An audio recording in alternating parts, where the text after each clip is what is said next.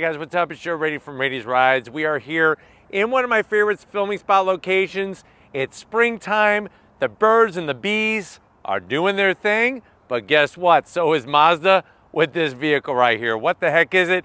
It's that redesigned 2024 Mazda CX-90. This particular one is a turbo and it's the premium plus trim. But before we get into this maximum size Mazda, this is their largest SUV they make, new for 2024. Let's talk about what's going on here. Mid-size SUVs are becoming hotter and hotter. I really think that some people are done with full size and some people want the extra room that a mid-size brings over the smaller compact size crossover SUVs. Now for 2024, the CX-90 replaces the Mazda CX-9. And that's not a bad thing because what you're gonna find is a little bit more space on the inside, but it's what's under the hood that matters because we have straight 6 turbocharged power. But what I wanna find out is, Mazda says that they want a more premium level feeling product, but they're trying to keep the price in a certain area to where it's not getting too high and pricing people out of Mazda. So what I want to find out is, I want to talk about this Mazda CX-90 and I want to compare it to a premium brand that's Japanese, obviously Lexus, and I want to compare it to the Lexus TX 350. So let's go ahead, let's dive into our CX-90, Artisan Red. It's not Soul Red, Artisan Red, new color for a new SUV, and see if it is the better midsize to buy over the Lexus TX. Let's go ahead, let's dive in and find out. Right off the bat, when it comes to style, Mazda just does something really, really right. There's not a lot of straight, hard edges, a lot of smooth curves, and I really feel like this is almost like what the styling from BMW should be instead of what they're actually doing over at BMW. Now at the front of the business, you're gonna see great attention to detail. I like the way that they have these C-shaped LED daytime running lamps. Of course, you're gonna have your projector beam LED headlights, which are adaptive, which means that they move with the steering wheel left and right. And then you can see how they have the turn signal and also a daytime running lamp extension that is splitting the top and bottom of this grille trim. Now, as we work our way down, you have these large aggressive openings, which guess what? Look at this, my hand almost fits in the whole thing. Ah, can't get it out. No, just kidding. Functional corner air curtains, so it's nice to see that. And then as you come across the elegant, classy front end of this vehicle, to me, it's got the better style over a Lexus TX. The TX with the spindle grille and body design, on that particular model, it really doesn't wow me, but this definitely does. I love the vertical slots, gloss black. You do have forward-facing camera, and you'll notice, like I always like to point out, the trim actually matches the badge. That's where they get that shape from. Working our way down, you do have functionality on the lower grille area, and you do have a bit of shiny chrome style material on the lower lip. But let me know in the comment section if you like the front end of this CX-90 better than the TX. And one other thing I want to point out is that compared to the outgoing CX-9, this is actually wider. The vehicle is wider and it's a little bit longer. That's a good thing because it's going to give you more room on the interior. Now, as we rise up, like I was telling you, that smooth, soft curves, no crazy folds, no big bulge. You just have a higher plateau in the center, and I like the way it just drips down into the fenders. And this Artisan Red, like I was telling you earlier, it's not Soul Red. Soul Red is probably one of my favorite reds of all time. In the light, this thing is amazing. It really lights up like a ruby. Now, when you come around the bend, what are we working with? Wheel and tire setup. So what you're gonna find is 21-inch wheels, machine aluminum accents, gloss black all the way around. Nice to see this kind of wheel size on a Mazda. 275 on the width, 45 series sidewall.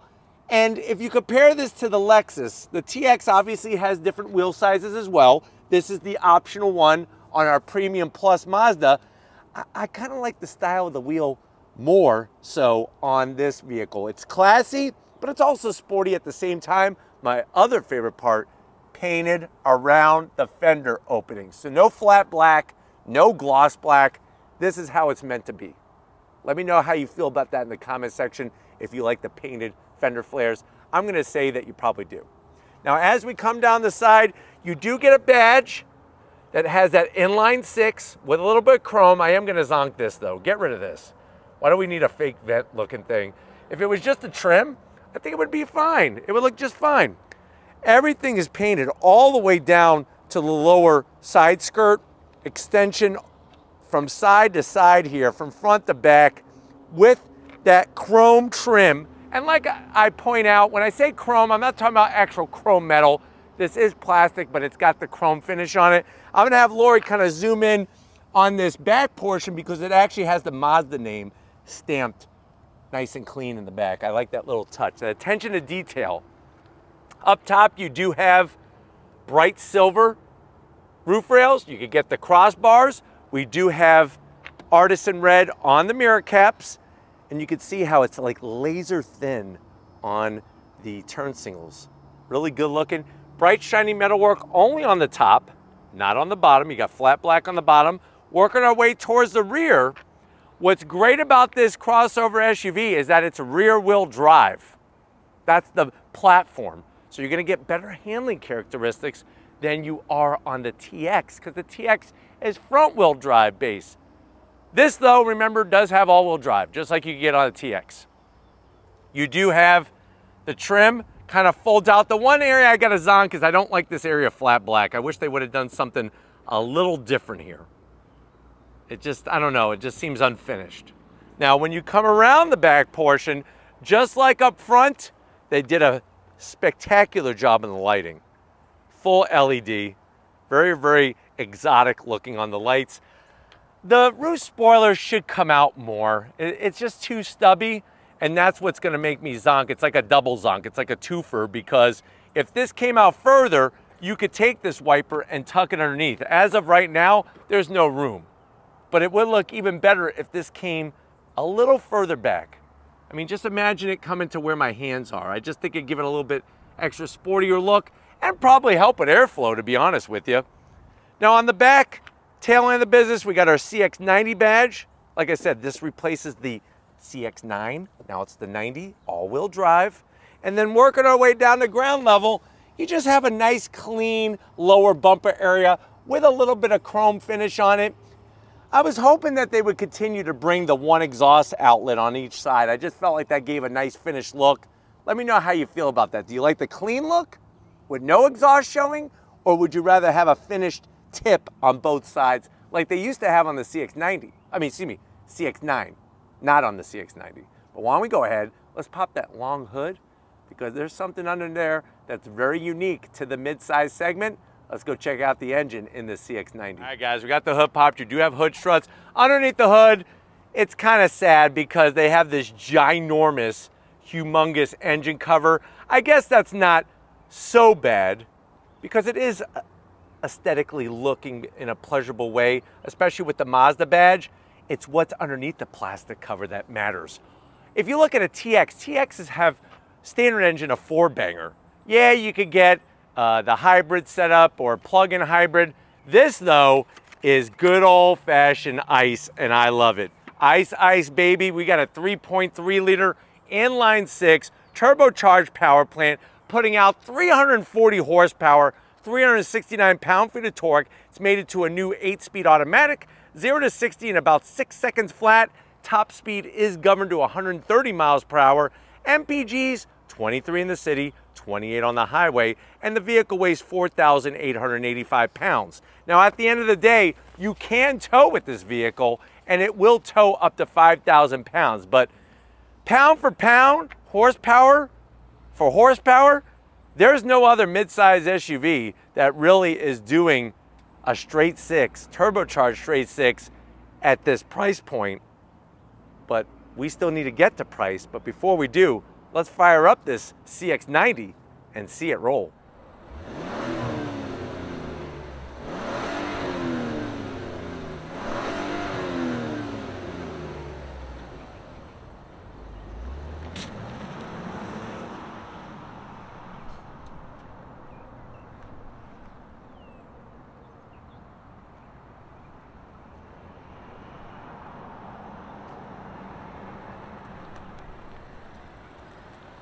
All right, guys, come on in to this 2024 Mazda CX-90, that premium plus turbo S trim. I know you're saying to yourself, well, Joe, I need a new midsize SUV. I've driven the one that I have for the past 12 years, and I'll be honest with you, it stinks. It smells. It literally smells in the SUV. My kids eat in it. They throw up in it. They fart in it. I need something new. I need something new. I'm definitely liking this Mazda, but I've also been comparing it to the Lexus SUVs as well because I want premium. I want Japanese and I want premium. But how much is this CX-90? Very good question. This one, being the top trim and having all the goodies, the Artisan Red color, which is $595 just for that color, you're looking at an MSRP of $61,000. Let's see how it stacks up to the Lexus TX. To the door panels, you're going to notice that on this particular one, you do have light interior. Now, you don't have to get light interior. This one has it, though. Soft touch material up top, real wood finish. That's the real deal wood finish. I'm liking the way they have that shiny chrome style to match the chrome on the exterior. You do have this cloth, which I'm not in love with. I'll be honest with you, I'm not in love with it. It's too light, and a top trim shouldn't have cloth. But the armrest is perfect. The stitching is wonderful. No gloss black around the switchgear. Door pocket is a decent size. You can get, I would say, one Checkers chili dog and Lori's favorite, a strawberry milkshake to wash it down. Now, going from the door panel to the dash, same story. Soft touch. Look at the way they shape the AC vents with the chrome trim. This has got to go. It's got to go. It's cloth. It looks cool, I guess. I just rather have like some type of leather or something here. So not my favorite. Let me know how you feel about it in the comment section. Slide on in. What do we got going on? You have a 12.3-inch infotainment system screen. If you're using Apple CarPlay, it becomes a touchscreen. If you don't, then you're going to have to use the Mazda direct drive control knob, which is located all the way down here. Now, with the navigation, the native navigation, you have clear graphics and fonts. It is actually quite easy to use. I mean, you come to the home screen, and these are all your choices. I mean, there's not many. You could go into information. I could go into vehicle status monitor. It could tell you what's going to be like, oh, today I want to check the engine oil. Boom. Measure it. Yes, yes, yes. Let's go ahead and start, and then we're good to go. So that's how easy it is to check things, and it's all using the direct drive control knob, and it really is not that difficult once you get the hang of it. Let me show you the reverse cameras because this is where all new, super nice resolution. Look how clear that is. 360, you do have your trajectory on the 360, which is wonderful. And then of course you could switch. I could hit here, boom, out the front. Wham, bam, thank you, ma'am. I'm digging that. So really nice to see the ease of use with this system. Working your way down. I love the AC controls. Real switches. So you have your toggle switches for your dual climate control. We have 3 stages of heated seats, 3 stages of ventilated seats, heated steering wheel. You got your LED readout. Down below you got wireless charging, a 12 volt, and then more of this wood finish. I'm liking this because look, no fingerprints. You have your MI drive controller. I'll show you this on the business side of things when you come over to the dash. This is going to control your 8-speed automatic. You got hill descent control, and you could activate that button right there, and it brings up your forward-facing camera. Plus, you could check out your 21-inch wheels so you don't scratch them. Don't want to curb those wheels. Open this bad boy. 2 cup holders. There's your Mazda key fob. Looking good, just as always. Real volume knob. There's your direct drive control knob. And then you have the nice soft touch leather material on the armrest for your center console. We open up the doors. 2 USBs, but it's very shallow. This is not very deep. So if you're going to drive around with your Beanie Babies so that nobody steals them from your house, you're only going to be able to put 2 in there. So my advice is definitely make one of the 2 peanut, because that elephant right now is going for about 1,200 bucks. So I would keep peanut in there nice and safe so that when you're ready to retire, that's your 401k, right? Sell peanut and the rest of your Beanie Babies. Seats, the leather, the piping, the stitching, nice material, full electric assist for the passenger, full electric assist for the driver. You have a lighter headliner to match all the light materials in here. And then look at this ginormous panoramic sunroof. Love the way it's one-touch operation. Look, Mom, no hands. But why don't you come over here to the business end? I want to show you behind the sporty steering wheel in the CX-90. All right, guys, business time behind the wheel of this all-new Mazda CX-90. You do have 2 memory seat settings. And speaking of the memory seats, the settings are easy to get to. Nice, easy on the controls. My only concern is that everything is light in here, so you're probably going to have to clean this stuff on a regular basis. But hey, it's a labor of love. If you love your car, you'll take care of it more. Now, when it comes to the steering wheel, I love the 2 different pieces of leather that they use. Look at the wonderful stitching. Very artisan, just like our Artisan Red. Even the way they did the silver trim on the horn button. You got flat black on all the switch gear. You do have paddles to go up and down the 8-speed automatic, and it is an electric tilting and telescoping steering wheel. And then you have that 12.3-inch digital gauge cluster. Watch this when I go into MI Drive. You got off-road, because we got all-wheel drive, and then you have your normal and sport mode. We're going to leave it in sport because red means race, and I'm feeling racy right about now. Look at all the red. That's a lot of race going on there. And then there is a head-up display on top of that. Of course, you're going to have all your safety features, lane keep assist, blind spot monitoring, emergency brake assist, all those goodies. But let's get into the mid-row and see if your passengers are going to be happy that you went Mazda over the Lexus. All right, guys, mid-row time. Your passengers are going to feel like captains. You know why? Because you got a captain's chair arrangement in here. I like the way they give us a real armrest on the center console. So you don't have those stupid armrests that flop down. Nice and wide, just like the armrest up front. Backs of the seats, that leather material. You got plenty of room in here. You could put a couple Capri Suns for your kids. You could put maybe some fruit roll-ups.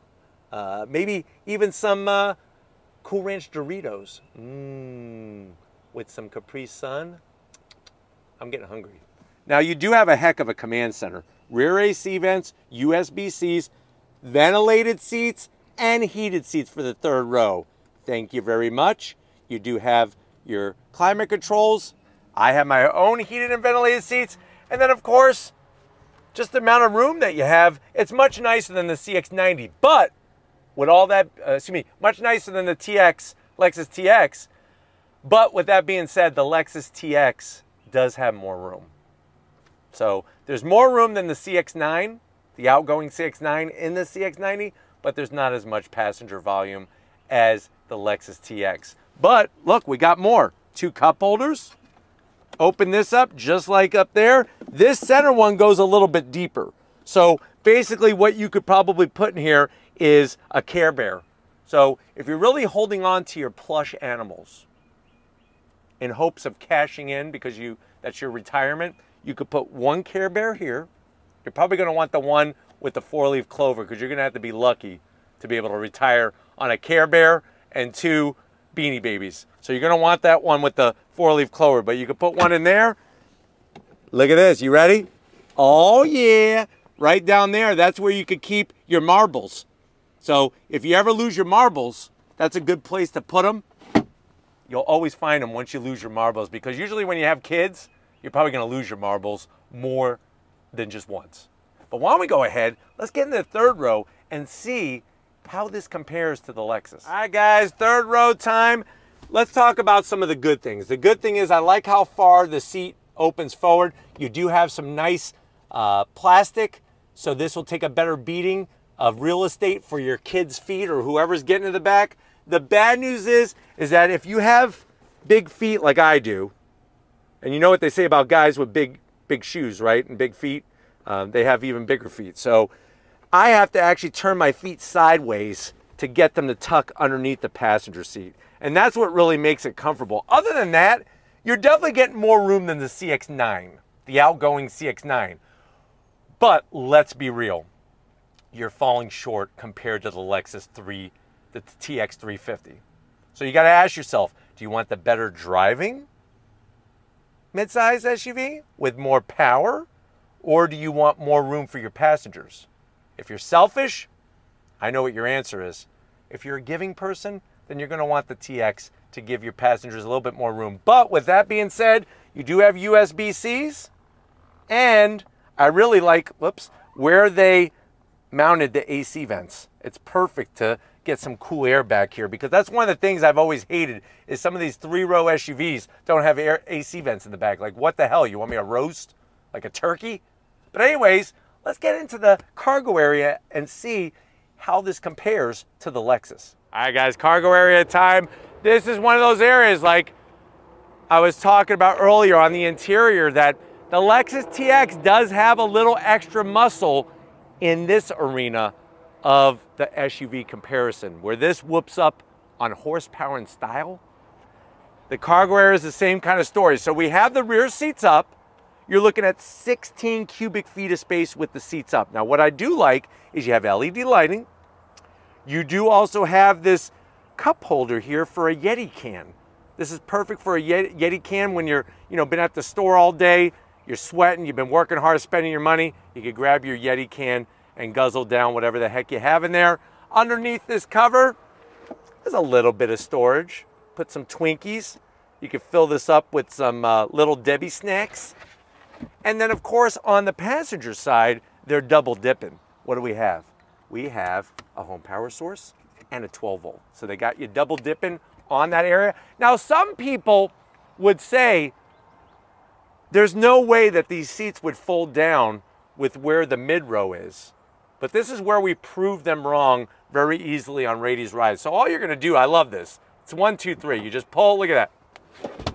Oh, it folds down. 50-50 split. Boom, totally flat. Of course, that mid row could fold down as well. Let's talk about the hard numbers for the non-believers out there. You're looking at 16 cubic feet of space with the third row up, 40 right now with the third row down. You fold down the middle row, you're looking at 75 cubic feet of space. Now, those numbers are very, very, very good, but the Lexus TX is a little bit better when it comes to size. I do like the way they brought USB-Cs. Like I was telling you, when I was sitting back in the third row, you got your USB-Cs back there. So that's good news. But since we proved everybody wrong with seats folding down and cargo space, even though it's not as much as the TX, let's see where this is gonna lay the smack down on the TX 350. Let's go on throttle in this Mazda CX-90. All right, guys, we are in this 2024 Mazda CX-90. Nobody is behind us, so we're gonna go on throttle. I do have it in sport mode. Are you ready? On throttle, here we go. Nice smooth shift from that 8-speed automatic. Allows you to get up to speed very, very quickly. Now, there is some sound being pumped in through the speakers when you're in sport mode. Nothing too obnoxious, so I'm okay with it. I'm just glad that there is a good old ICE engine underneath the hood. That 3.3 liter straight 6 turbocharged engine out on the highway is really where this thing shines. I mean, it's so smooth. The seats are comfortable. And you can have your touchscreen if you choose to do so with Apple CarPlay. If you don't, then you got to use the direct drive control knob, but it's really not that difficult to figure out. Nice head-up display, visibility is awesome, and of course the steering feel. This is the driver's SUV. At this price point, this is the way to go if you want the best driving, the better handling, and in my eyes, the better looking compared to the Lexus TX. The graphics are nice and clear on the dash, just the right amount of information. Sound deadening material has been increased, the acoustic windshield, the thickness of the side glass, all of that has been improved on this 2024 CX-90. And then, obviously, when it comes to all the other fine touches in here, it's crazy how good the materials are. The only thing that I would change is get rid of the cloth. But even this light wood finish is classy. It doesn't have any veneer finish or anything like that on it. And just really good feeling from the steering. let's go into a turn here on the brakes. Really nice, controllable. I mean, look at this. Yeah, you ready to go on throttle? On throttle, here we go. So that all-wheel drive system keeps you planning, and the fact that this is rear-wheel drive based just allows it to handle and perform much better than a lot of the competition, including the Lexus TX. You have your augmented reality on your digital gauge cluster of the vehicles around you. Of course, you have adaptive cruise, but really feels good cruising down the road. And man, does it look good cruising down the road in this CX-90. I think the thing that I really like on top of everything else on this CX-90 is that it's a good size. It isn't too big. You know, the TX is just a little bit bigger than this vehicle. And I really like how everything is laid out in here. It feels really, really good and definitely high end to compare it to the Lexus TX. But really where this vehicle shines is in the performance. I mean, the handling is great in this thing. You're not getting a lot of body roll, which is nice. Throttle sensitivity is perfect, and it's a torquey engine. Really allows you to take advantage of the whole chassis and the all-wheel drive system in this thing with how this engine produces power. It's gonna blow your mind just how good it is. All right, guys, from a dead stop again. Are you ready? Let's go ahead and use the paddles behind the wheel to make this happen. On throttle, here we go. So you do get a gear indicator in the left, right by the tack. Very, very responsive on the upshifts. But look at this, really handles well. Love the torque. And then of course the downshifts, very quick. On throttle, here we go. So it's nice that both in automatic, full automatic mode for the transmission, they shift well, the gears, but also in manual shift mode as well. I tell you, man, straight six. Really, really awesome. Really gets the power down nicely. And like I said, maneuverability of this vehicle is, it's gonna surprise you.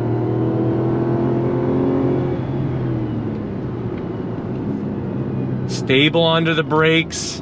That's that zoom zoom. You're getting that great zoom zoom experience in this vehicle.